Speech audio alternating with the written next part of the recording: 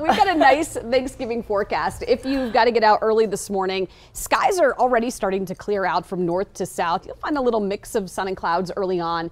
It is going to be chilly for the turkey trot this morning, but it looks to be pretty dry. We were expecting a few flurries early on, but most of that cloud cover is already cleared up, and we picked up a little light snow south of Denver, but it's going to get a lot warmer this weekend.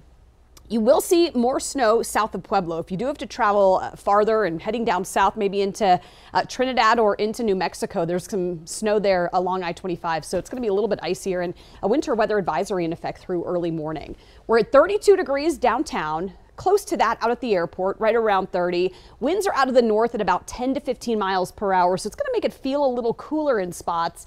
It's going to feel more like 20s out there at the turkey trots early on. And the Harvest 5K that Denver 7 is also a proud sponsor there at Central Park. You'll find low to mid 30s right around 10 o'clock this morning, and then we'll climb to right around 40, 42 degrees with more sunshine. Expect to see those winds kicking up still, especially across parts of eastern Colorado. In the mountains today, more sunshine. It's going to be really pretty if you're heading up to go skiing or snowboarding this weekend.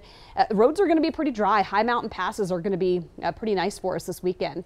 By 8 o'clock tonight, we're back down to near freezing. Overnight tonight into early tomorrow morning, clear skies. There's going to be a lot of people on the roads early Friday. Black Friday shopping should be in the upper 20s to low 30s, and then we'll hit highs right around 50 to near 55. It's going to be a warmer afternoon for us as those temperatures climb. It's going to get even warmer as we head into the weekend too. Sunny and mild, 55 tomorrow, 57 on Saturday, and still mild on Sunday. No big change. Our next chance for some snow is going to be early next week.